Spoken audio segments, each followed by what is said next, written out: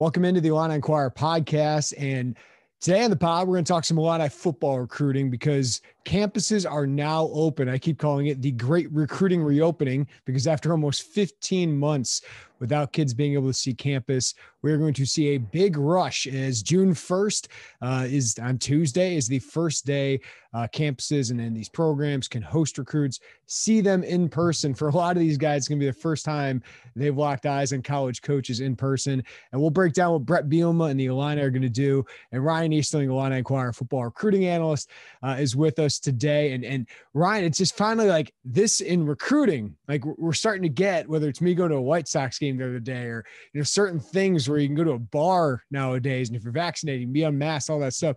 It's starting to get back to normal. Well, recruiting, I don't know if this is going to be a normal month, but it's going to be back to being crazy again. It's going to be back to in-person contact, which you absolutely have to have in recruiting. So what are your thoughts about June, everything, the floodgates opening?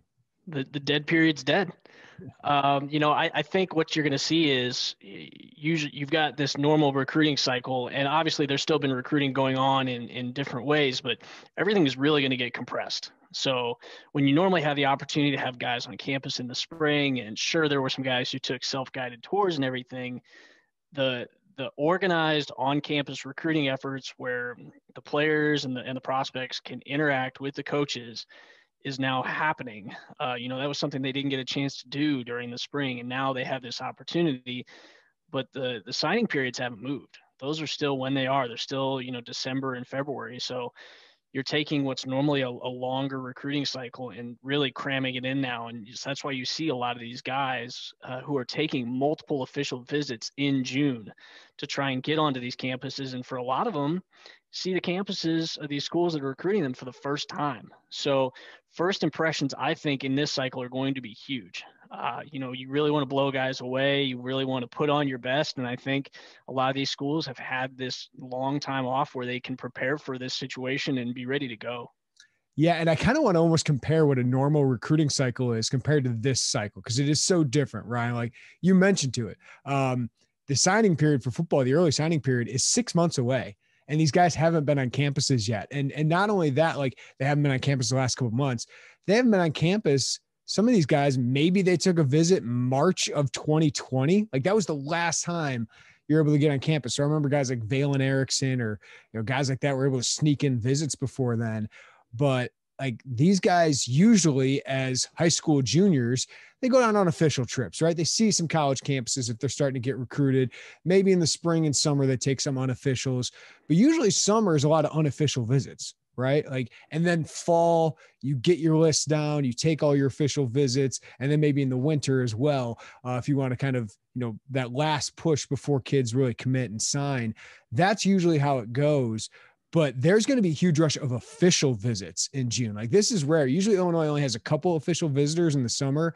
They're going to have 30 to 35 in the next month. They get 56 official visits per class. They're going to spend a big allotment of those now. And it's because everyone else is going to do it. Everyone's been, cramped up at home, Ryan, and like they all want to get out now. They all want to take their trips. And I think a lot of these guys really want to, take it far in recruiting and maybe commit before their senior seasons. So they're going to take all their official visits now. But this is because of the pandemic, because they haven't been able to visit for 15 months. It is different than other recruiting cycles where most of these would have been unofficials.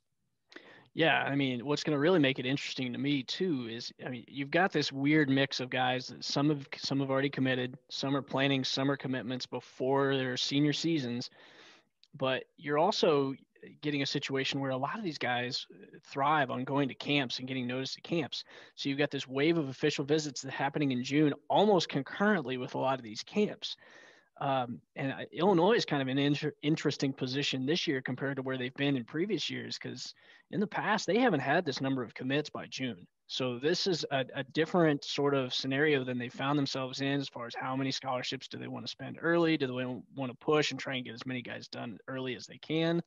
It seems like they're kind of going that route, and especially with some of the key targets they have coming up visiting in the month of June, I think they've already zoned in on who they really want to get, and then there's maybe a few spots open at the end to fill in. But it changes the dynamic a little bit from what we've seen in years past as far as how they approach this cycle. And, I think if anything, schools just in general have had to be very nimble with how they navigate all the different circumstances and the various twists and turns that this whole recruiting cycle has taken. But it seems like it's finally getting back to at least some sort of familiarity that we've seen in years past, at least as far as how the cycle plays out.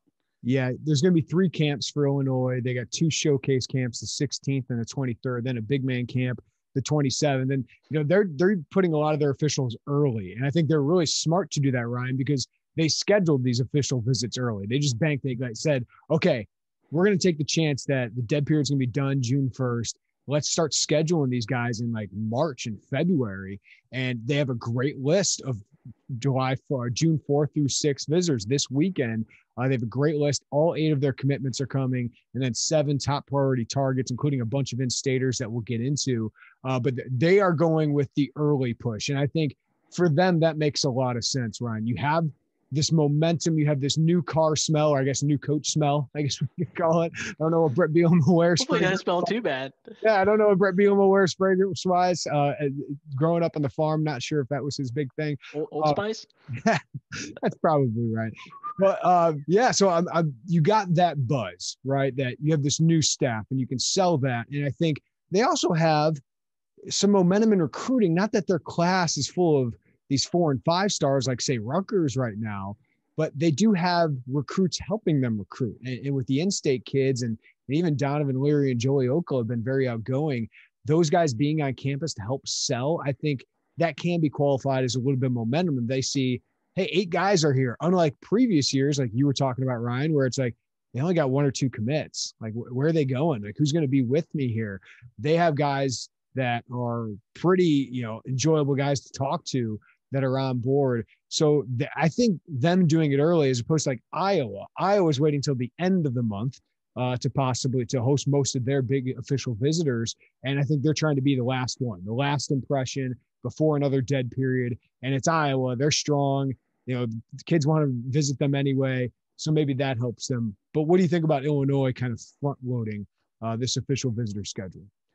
I think in some ways it's a little bit of a gamble, because if you don't come out of it with results, then you're giving other schools opportunities to get them on campus and potentially win them over. I mean, we've seen it in the past. A lot of times that last visit's the one that sticks in everybody's mind, but they're trying to strike while the iron's hot. They've got, like you said, a lot of momentum. They've had a lot of buzz going into this. They've built a pretty good base already. And especially that first weekend, if they have all those guys there, I hate to call it peer pressure, but I think guys will be more inclined to maybe take that leap. You might see 1 or 2 commits that weekend potentially. I don't know how hard they're going to push, but I think they'll push harder than some of the previous staffs have to try and close some of those down before those guys get to other campuses. And I think they're going to have to do that.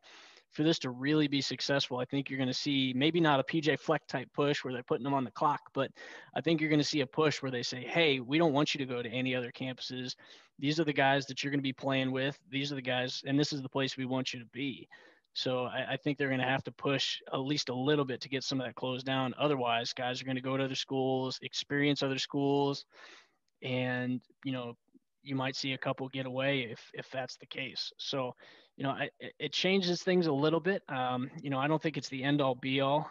They could leave a good enough impression that once some of these guys visit other campuses that they find themselves coming back to Illinois. And I would not, I have zero doubt that the guys that are committed are going to continue to push them and say, hey, you don't need to go there, or just remember what it was like here at Illinois. So, but I think getting them on campus early and maintaining that buzz helps. I just think you have to come out with at least some momentum and some results from that first weekend for it to really be a success. Yeah. And I think, most of these guys have several official visits scheduled, and to be honest with you, I know Illinois fans will want to come out of this weekend with 3 or 4. And I think that's really probably unrealistic, because if you're a prospect, you probably should go and then see multiple campuses since you really haven't seen them. I think it's a good sign. I've had a couple of the prospects. Jordan Anderson told me this. Malachi Hood, who's his teammate at JCA, he's camping for Illinois on Tuesday. Ian Pugh, the 3-star wideout out of Fenwick, who you've seen play, and Jared Beatty out of Oswego East. You saw him play Orion this weekend. Those guys are taking an unofficial on Tuesday and then an official over the weekend. That sets up pretty well. Like those would be two guys I'd have my eye on. Not that I don't think Illinois is battling, because they're battling Big Ten programs. These are real Power 5 recruitments. But like Aiden Lawfrey from Gibson City is visiting this weekend. That's a kid that I think has wanted to take his visit. So if you aren't able to lock him up, I don't think it's done. I don't think, they missed it. It didn't work out. What a failure of a weekend. I think for some of these kids, you want them to measure something too. It's just, you hope your pitch, the way you've recruited them, which in-state kids, I don't think Illinois is recruiting, no one's recruiting these guys harder than Illinois at this point. So it's a huge weekend, I think, especially for those in-state kids, because those are kids you hope you can lock up. You hope some of those fellow in-state commits can help them sway. But this might take a couple weeks, would be my thing. I think some of these guys want to take multiple visits. To be honest with you, if I were one of their parents, or I was one of their coaches, or I was one of those prospects, I'd probably want to visit a couple places too to make sure. Yeah, and I think one thing they can do too with some of the guys that are taking the unofficial visit ahead of the official visit is, while they're there, you can kind of take their temperature and see, do they feel like they're really got the fish on the hook, to where when the weekend comes around, they can try and reel them in and potentially land them. And I think that gives you an idea of how hard you really need to push over the weekend. But yeah, I'm kind of with you. I mean, for a lot of these guys, and I think it's the right move for some of them, is if you really haven't had a chance to do your due diligence and do your research on a lot of these schools, especially in person, because you can get all the mail in the world and you can do all the research online in the world as you want. But until you really go there and experience it for yourself, I don't know that you really have a great feel for all these different campuses. And, I don't think anybody would blame any of these guys for wanting to see multiple schools to have, points of comparison. So I don't think anybody would fault them for that. Whether a guy jumps. It's Illinois' job to make him say, hey, this is the place to be. Jump on board now. And that's the most delicate balance in the world, right? Because we can talk about, PJ Fleck has the reputation, how fair it is. I think a little bit of it's fair is, he's like, hey, this is your spot. Otherwise I gotta go to somebody else. Right. Mm-hmm. Everybody does that. Every coach does that in recruiting. But some do it harder than others. Like Lovey was just like, if you don't want on board now, we'll look elsewhere, but I'm not going to pressure you in anything. Right. Like there's gotta be a little bit back and forth, but you also don't want to push away some of your top priority guys. Right. Like saying like, oh, if you don't commit now, like we're going to go after somebody else. Like that's a very delicate balance that they have to kind of go with there. The other kid I want to mention here, because I think these in-state prospects are going to be really interesting in the next couple months, because these are all top 20 in-state prospects, right? Like these are the kind of guys that we think Illinois needs to land more, because Henry Boyer, Hank Beatty, Clayton Leonard, and Jordan Anderson really didn't have much other Power 5 interest, right? So to get some Power 5 wins in state would be big. And Ryan, that's the biggest thing about this weekend. I think we've learned the staff evaluates, and when they offer somebody, they go full bore. There's no messing around, and they go and lock these kids up. I think Jordan Anderson is a perfect example of that. Clayton Leonard, they offered quickly, didn't care no one else offered. They just wanted to close that recruitment really quick. Now it's about how can this staff at a lower Big Ten program, how can their efforts, can it win Power 5 battles against Nebraska, Minnesota, Iowa, your Big Ten competitors? I think that's going to be really interesting to see over the next month. Yeah, and I think one other thing too, especially as they're trying to mend fences with the state of Illinois, is you really can't mess around with the guys in Illinois, because you're trying to rebuild those relationships. You're trying to restore that trust that all the in-state head coaches have in you, and obviously they've gotten off to a great start. But you can't jerk those guys around. You can't play games with them. I think they've been very frank and upfront with a lot of the in-state recruits. I think they've shown a high level of commitment to recruiting the in-state players that's needed. And I think it's what they needed to do this entire cycle. And yeah, I think you have some latitude to push a little bit, but you don't want to push a guy so hard that you end up burning that bridge. So, if he feels like you're pushing him too hard to where you don't have his best interest at heart, then I think that could be a bit of a turnoff for some of these recruits. But at the same time, if you do it in a way that conveys, hey, we're extremely interested in you and we think you are going to be most successful here, I think that's a way that it could be successful as far as a pitch or a sell, that could potentially convince a guy to jump on board. But, for some of the guys, if it's clear, and I expect these coaches have done their research ahead of time as well to know who might be more inclined to make a leap now. A guy like Jared Beatty, Illinois was his first official visit that he scheduled, and it was a little while before anybody else did. So, I think he's always been a guy that's been very interested in Illinois. And, compare that to, you mentioned Aiden Lawfrey. He's a guy who's got a lot of options as well. But it's a guy who has always maintained that he wants to see other schools. So, I think you can approach different guys different ways. And I fully expect these coaches to have reached out to family members and high school coaches to kind of take temperature on these guys before they head into these visits to know which buttons they can push and which ones they shouldn't. Beatty would be big just because you can get a defender, right? Like there's no defensive guys yet in this class, which is really, really interesting, but he's also just a great fit. Edge rusher, 6'5". Mm-hmm. He's probably going to be 225, 245 when he, by the time he's playing here, but he's about 215 right now. Really good athlete. Ryan, you've seen him like that. That's just a kid that a lot of times you've seen those kind of edge rushers from the state go to schools like Wisconsin or Iowa. And that'd be a nice get in state. I feel the same way with Ian Pugh, who's currently a Cincinnati commit. Iowa's in the mix there. Some people thought Iowa and Cincinnati were kind of battling it out there. But Ian's been in contact with Jacob Bostic and Jared Beatty, and he's coming for an unofficial on Tuesday and then an official. So I don't know. I'm starting to feel like they might stand better there. And I did a story on Jacob Bostic last week with him and his dad, and they love the way Illinois is recruiting them. Like it reminds me a lot of Jordan Anderson, man. Like they offered, and then they have gone full bore, and I think it's really impressed him.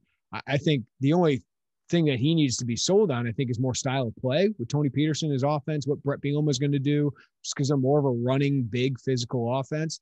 And then Lawfrey, I think he's always been a kid. I feel like he's grown up in the backyard of Illinois. I think everyone wants him to go to Illinois, expects him to, but I think he wants to make sure, like, hey, is that what I want?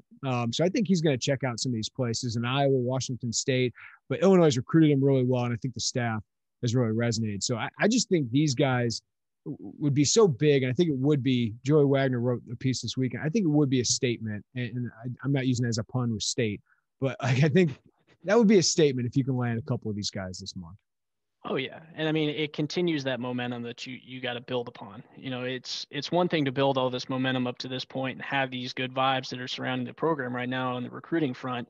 But it's pretty easy for it to stall out if you have this big weekend and then nothing really comes of it. So for them to at least be able to keep the ball rolling a little bit, and they've shown the ability that when things start to slow down, that they can put their foot on the gas pedal and make some things happen. So, especially, and I keep coming back to this, especially with the in-state guys, with them bringing all these guys in-state that have already committed to the program in, I think they're trying to build this camaraderie around that. And I think that is what's really going to help support their efforts. It's a collective effort between both the coaches and the players, because good players want to play with other good players.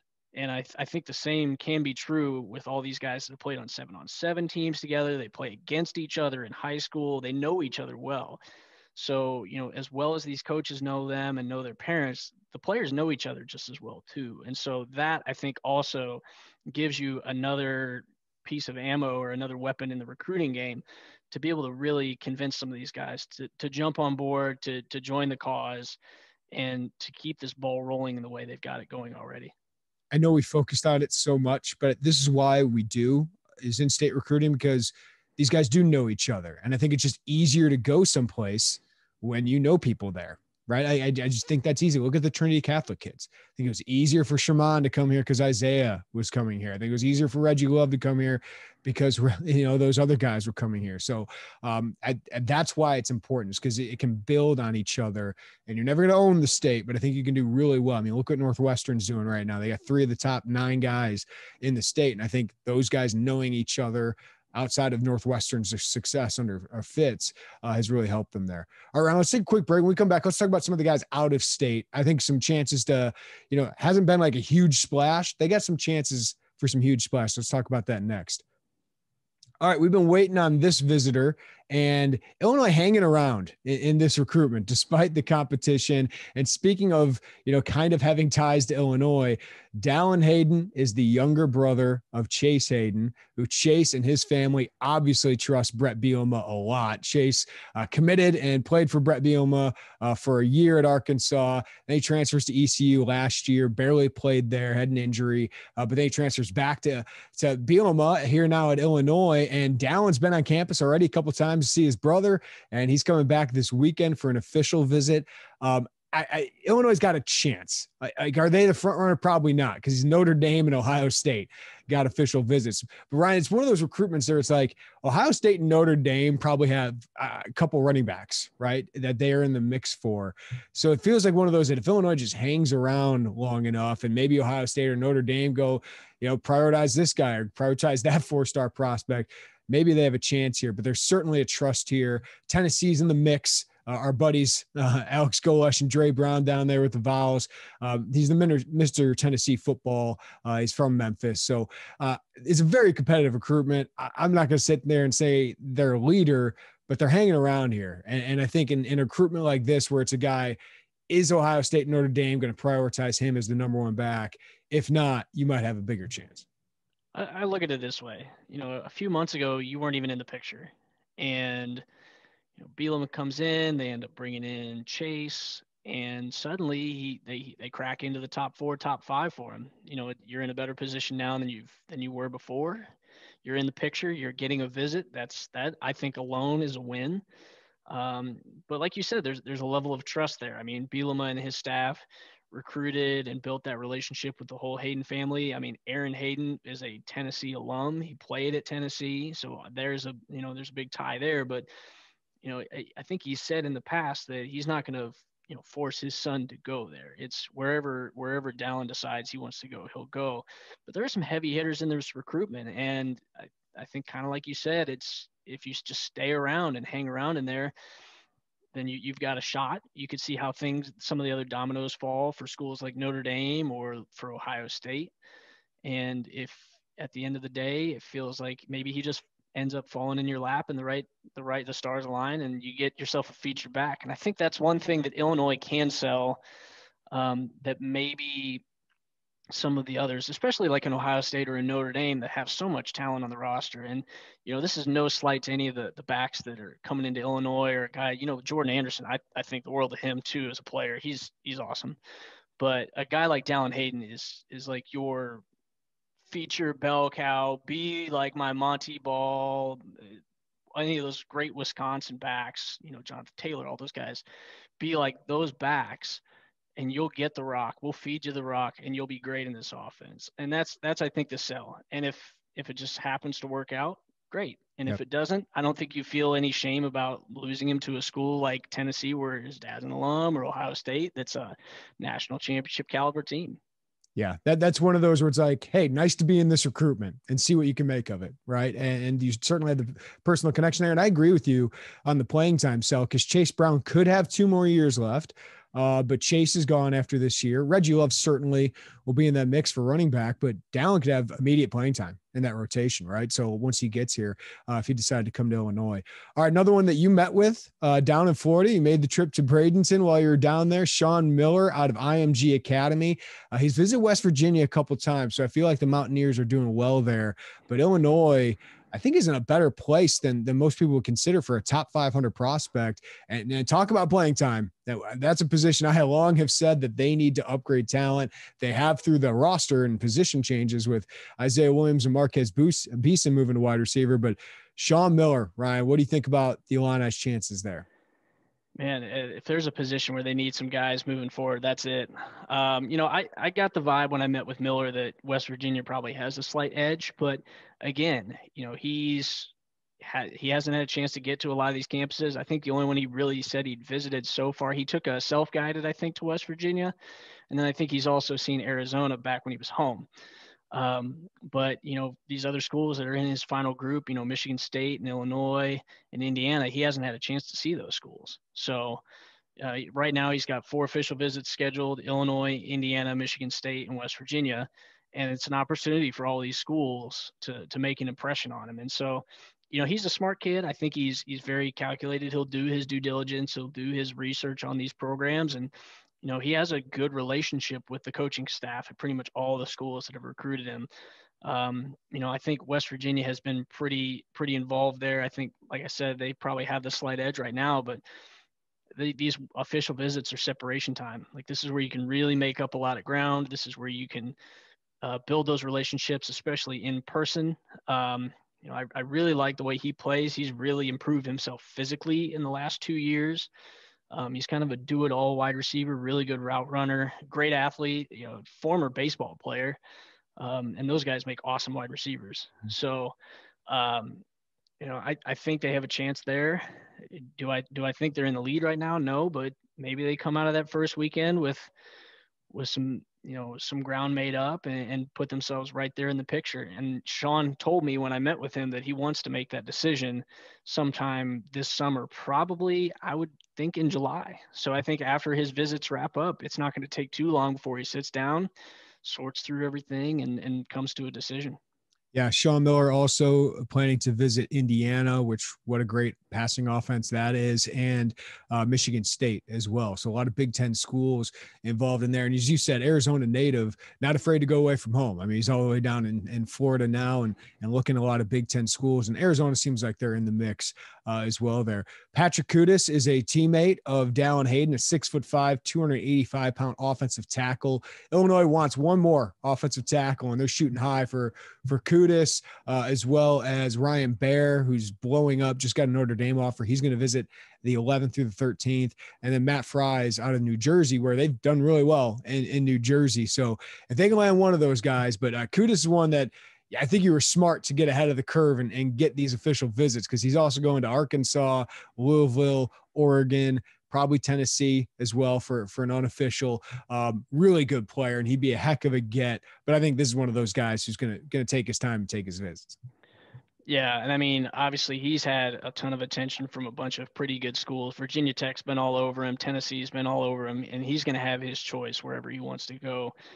I'm sure they could try and make the package sell with he and Hayden. Whether that happens, might as well take your shot though, right? And I think the big thing they can sell is if they have him on campus, they won't have him on campus with all the other.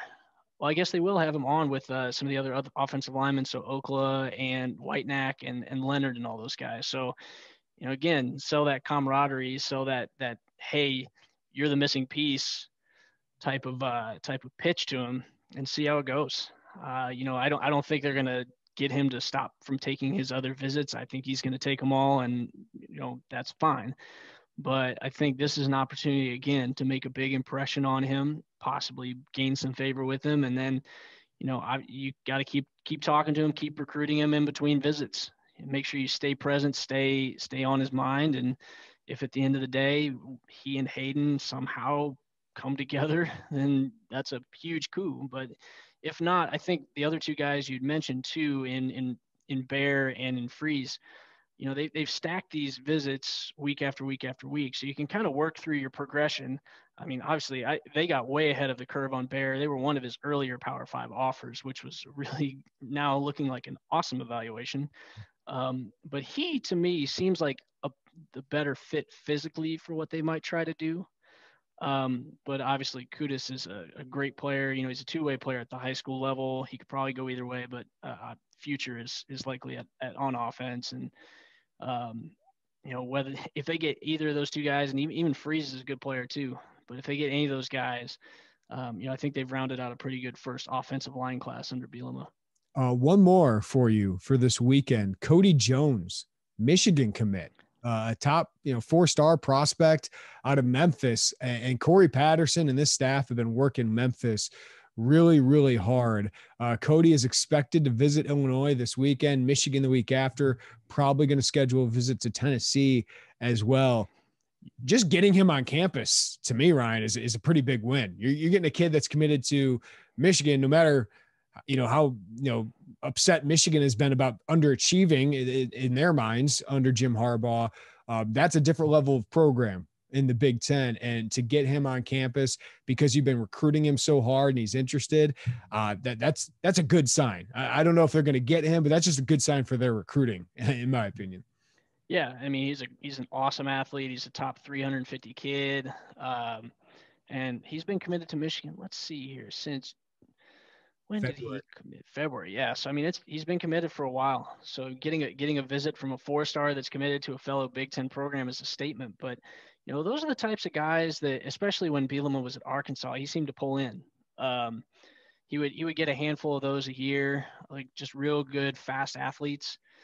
Guys like that maybe weren't the most logical, but Illinois has really been pushing in that Memphis, Tennessee area, or just entirely in the state of Tennessee. And, Corey Patterson's been busy down there, and this feels like one where, hey, if you get him on campus, anything can happen.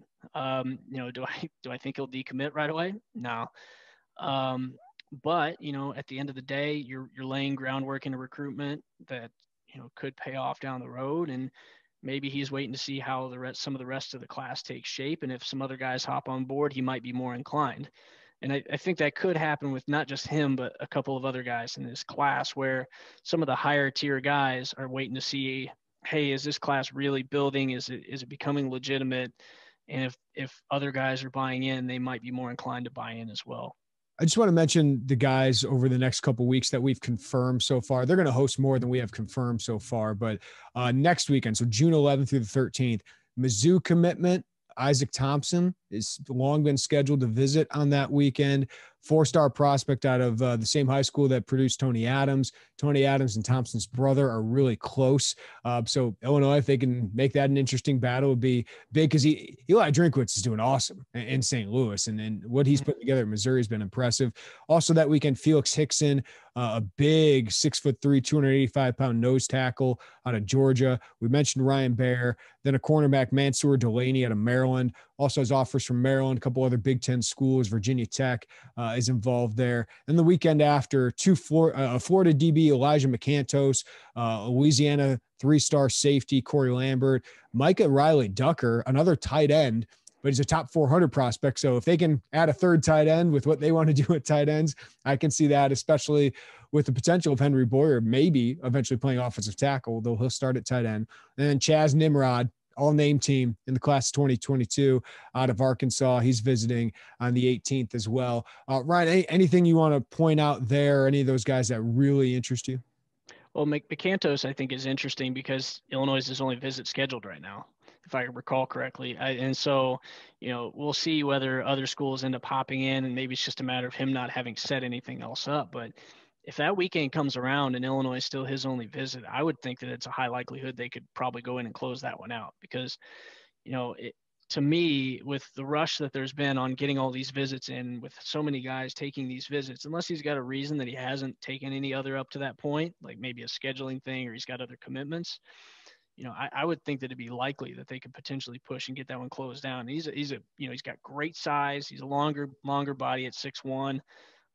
He's got a really good offer list to go with it. So, that's a guy that you could potentially have as your boundary corner, especially as you go towards a slightly more DB heavy defensive, scheme. So he's a guy that you could easily plug and play before too long, probably sell earlier playing time, especially just because they need more bodies. They had a pretty good haul in 2021 with defensive backs, but you're going to need more as time goes on. You'll probably have, I would imagine, after this year, just guys will give it a year and they'll probably see a couple more transfers out. It just happens. But if you can add capable athletic bodies like that with an offer list like that, I think that's a win. Riley Ducker is interesting. He's a talented guy. He's a top 400 guy, and you've already got a couple of good tight ends committed, but that's a guy that you really don't want to tell no to. He's different, right? Like Boyer's a blocker. I think Anderson's more wide receiver at this point, though he's getting bigger. But Riley Ducker's kind of like a dude already. Yeah. Like he's more built like he's not as highly ranked, but he's more built like a Luke Ford.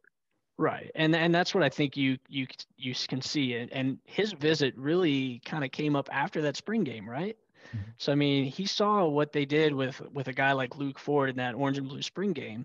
And I would imagine that had to appeal to him at least enough to convince him to take a leap on a visit. So, they got his 5th visit. He had other good schools already lined up. He's from Nebraska. I don't know the last time Illinois landed anybody from Nebraska, but they're getting him on campus, and he's a talented player. And get him there, make your sell, and see what happens. So, I mean, if he wants to join, you can find a way to use him. Yeah. I think this is a month you got to get some defenders. That's one of my big things. Need one. Yeah, Need at least one. So far in this class, and you have a lot of needs. I think especially at nose tackle, the edge rusher, which is why Beatty's very important. Hickson would be a big one at nose tackle. I know they're in on a couple other guys who could visit. Kenneth Grant out of Maryville, Indiana, is huge. He's a monster guy. But you kind of need somebody after Calvin Avery and Roderick Perry, and Roderick's gone after this year, and Calvin could be, but more likely he's got 2 years of eligibility left. So you need somebody after that. And I think that's a big need. Defensive back, they did add a lot last year, but they still need more. And I think Lambert, they're in a great position with. They just scheduled that visit after offering. And then Mansour Delaney, I think you got a lot of competition there, but you can tell 6'1", 180 is kind of their style at cornerback, and he fits that mold. So, I think this is a month, Ryan, where you already got 8, which is way different for Illinois. You've addressed some big needs, but if you can come out of this month with about a handful more, you're setting yourself up really well for the fall, where you still have 20 to 25 official visits, kind of have more of a season. Maybe you can sell to some guys, and you can continue recruiting these guys who maybe didn't commit. Maybe they're going into August or September and they still want to go. But if you can get close to, a handful of commitments in this month, I think that'd be an amazingly successful month. Yeah. And I touched on this earlier, but keeping that momentum going is important. You don't have to wrap your entire class up this summer. If you can, great, sure. But I anticipate, especially too, this fall, with Illinois high school football being kind of an odd spring season, as far as I know right now, the plan is still to have the standard fall season coming up here in this fall. So I would anticipate there's going to be some guys who emerge in the fall and really have, whether it's at camps this summer or just, show up and start really playing well in the fall. They'll probably have a few spots that they'll have open towards the end of the class that they'll have some flexibility with. But I think if you can come out of the summer and come out of this official visit cycle with between maybe 12 to 14 or 12 to 15 commits, or maybe even a few more, I would anticipate this is going to be a fairly big class. I think they're going to have somewhere in the mid 20s as far as open scholarships after this. Yeah, but you always got to remember how many transfers you're taking, because those guys count against that as well. So I always say, I don't know the exact number. I don't think they know the exact number of what it'll be, and it depends on some attrition as it go on. But I would say I would put your head around 20 prep prospects is kind of what you'd look at, like 18 to 22 or whatever it is. So they're already got a huge chunk of that, right? So if you can get another chunk of that, have that all set before the fall camp starts, I think you'd be in a really, really good spot. And you mentioned camps. This is a time where you're probably going to see several more offers. Is they're going to go to some mega camps? They're going to have their showcase camps, which I don't know. Usually there's a couple of Division I prospects on campus for those. But maybe they find some guys that they just haven't been able to see in person because they haven't been able to be, those spring visits where they go to all these high schools, get to see these guys work out. A lot of these guys, they just want to see, what do they look like in person? How do they move? How big are they? So they'll get that opportunity this summer. And that usually turns into a couple of offers, which usually turns into down the line, a couple of commitments too. Yeah. And I would expect, compared to Lovey's staff, I would also probably expect that they're going to maybe have a slightly higher level of talent on campus this summer, because they're just not trying to over scout. I think the last staff had a tendency of overthinking some of their scouts, and they hit on a few guys, but they definitely missed on a few spots as well, just trying too hard to find, diamonds in the rough. So, I think they're the baseline for talent is going to be pretty good at some of these camps. I mean, obviously you get a mixed bag at a lot of them, but I just want to comment on that, because I think you're saying like the last staff at times, they could also be really picky. right? Like, and they had their Too standards. picky. Yeah. But it was sometimes like a running back who runs a 4.6, you're not going to offer, but he fits every other trait and he's a good player that you can get, right? Like those are some of the things that, yeah, I think the last staff at times would get too picky. And by the end of the class, they had to go find a guy because maybe they didn't offer somebody who's a little bit more gettable. Yeah. I kind of liken it to driving down the highway, trying to find the cheapest gallon of gas. And then eventually you just have to fill up your tank and you have to pay whatever's on the sign. So, you know, they got themselves into a bind a few times, having to take guys just to fill bodies in the class. And, you know, over time, some of those guys ended up leaving. But, you know, I think this staff, with getting out ahead of things, they're getting good, talented players that fit. I mean, last staff probably wouldn't have offered Jordan Anderson. This staff did. And it's, you know, scheme wise and philosophically, he's a great fit. They're putting him behind a big offensive line, and you know, they're hoping to wrap that up with another big body or two on offensive line. And it's clear that they're forming an identity. Last staff didn't offer Hank Beatty, right?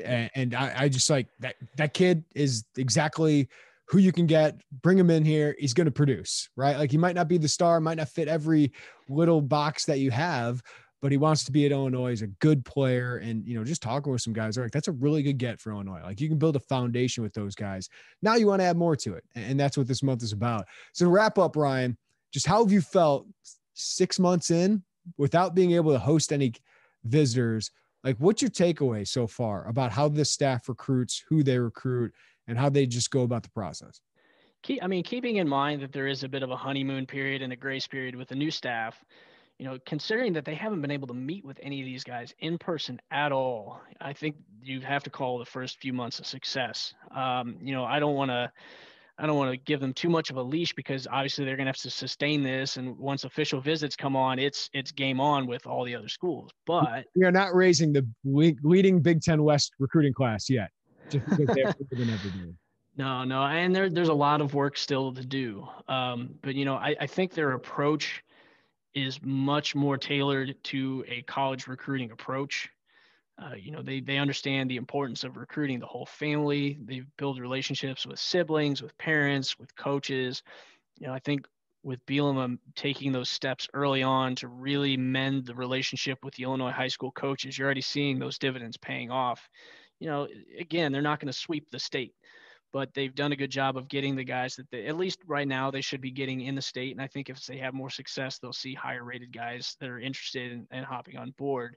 But, you know, all things considered, given the circumstances, you know, in the country right now and in the recruiting landscape, I think they've done well. The next 2 to 3 months will be very critical towards keeping that going. But, you know, I think they've started to turn the corner. That college approach has helped them quite a bit. And, you know, I think if they're able to maintain that level of effort and energy and keep the good vibes going, and especially if they can win some games this fall, I think it'll really, really help jumpstart their recruiting efforts over the next few years. Yeah. I mean, it remains to be seen how these evaluations will turn out, how this staff coaches and all those things, but they have some credibility given how much Power 5 experience and some successful Power 5 experience at that. But I'm a process guy. When it comes to the effort, the organization, and then the full on staff, you know, all together working these is really impressive to me, because what I hear from recruits and their parents is, man, Illinois is just, their approach to this thing is they're all over us and they want us to be there. And it's just, their Zoom presentations are amazing. And I think that's encouraging, because Illinois has to do those things if they're going to win these kind of recruitments. And that's what we have to see, I think, in the next couple of months, is how many Power 5 recruiting battles can you win? You're not going to win all of them, but they're involved in a lot here. And if they can beat some of their Big Ten West competitors, that hasn't happened very much the last couple of years. So if you can start doing that before you play games, I think that shows a really good recruiting approach and just a sell and how you identify and how you market yourself to these players, and just the relationships you can build. So far, I've been impressed with the process. I think it's helped them, you know, get some momentum, land some guys that they wouldn't have otherwise. But now it's time to show, okay, how do we compare to Nebraska? How do we compare to Northwestern, which they've lost a couple of Northwestern, because Northwestern's really good with a really good Iowa. Yeah, Iowa. Those programs, Michigan State, like those are the battles you're in now. Can you win those? Because it's been too often that, hey, Purdue can come in here and just take Dave Minot at the last second? Like, how does that happen? Like, it's not a huge recruitment, but it's like, that's a top 20 prospect who seemed to like Illinois, but Purdue recruited him harder and was able to close. Like, that's what we got to see this month. Yeah. And I think that synergy that this staff has, there's an organized approach, there's a method to everything they do, there's a purpose to everything they do. And I mean, we've shouted him out time and time again, but Pat Embleton behind a lot of this stuff, putting this all together, they've hired the right staff with all the right pieces to do this. They're not just trying to have some of their assistant coaches or just some random staffer handling responsibilities that are very important in the recruiting game. They've hired people that are specifically targeted to handle recruiting duties, to handle all the day-to-day, set up communications, have this approach and organize and script the approach. And it's very clearly making a difference. And one of the biggest differences is the involvement of the head coach. Absolutely. The personal involvement of the head coach. It's not that Brett talks with these guys every day, right? But like, he's the one who calls up, I'll just use this one, Jacob Bostic to offer him, or Jordan Anderson to offer him. He talks to these guys, every couple of weeks. Like, he is involved in this process. And I think that is really, really important, especially when you get them on campus and you have a chance to close on them. I think that is really, really important to have that involvement for your head coach, because he's got to be the closer. He's got to be in most of these situations. Otherwise, going up against the PJ Flex of the world, it's really hard when you got a disadvantage at the head coach.